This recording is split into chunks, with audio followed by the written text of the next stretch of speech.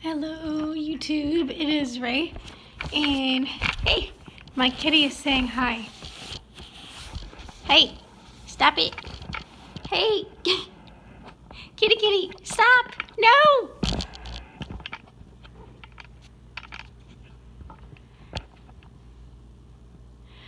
So, this video, hey, stop, no, you can't chew on that. So this video is basically things that were said when we've gone to the ER for psych. Hey!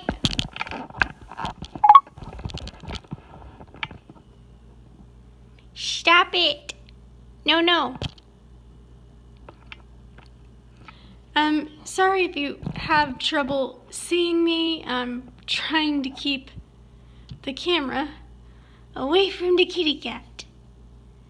But these were things that were said to me when I've gone in for psych before.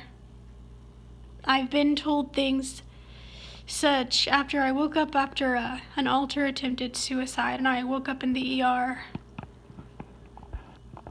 I was told that if I was really serious about what I had done, I would have come in worse condition than I did.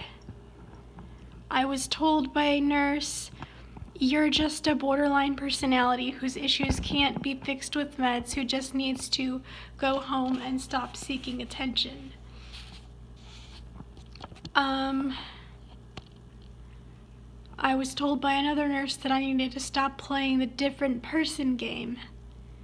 When an alter came in who took us to the ER who didn't speak. Literally, she cannot speak, and they refused to give her another way to communicate.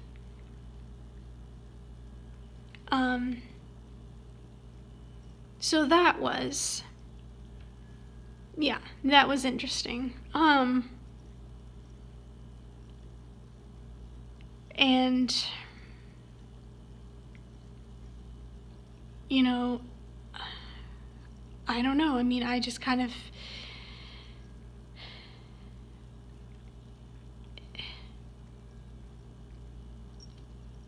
the nickname to the hospital that we can no longer really use, the nickname for the hospital is Pass Away Hospital. That's his nickname. This is not the, like, a few months ago, this hospital turned someone away and they ended up completing suicide.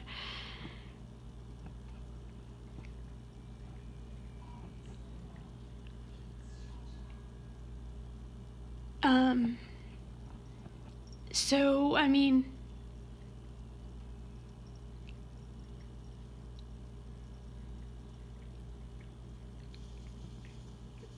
yeah,